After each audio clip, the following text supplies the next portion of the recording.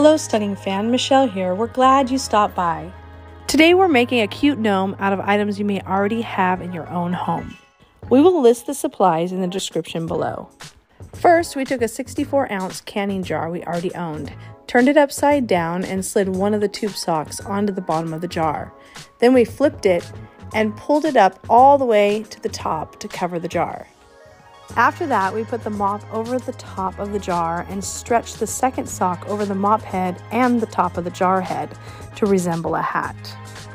Then we twisted the sock and brought it down to the side of the jar and secured it by sewing it to the first sock that we had used to cover the jar. We are a lifestyle channel that features a variety of content from cooking, unboxing videos, to anything that can be a DIY style project. And we would really love it if you would like and subscribe and hit the bell so you can be notified the next time that we decide to share one of our projects.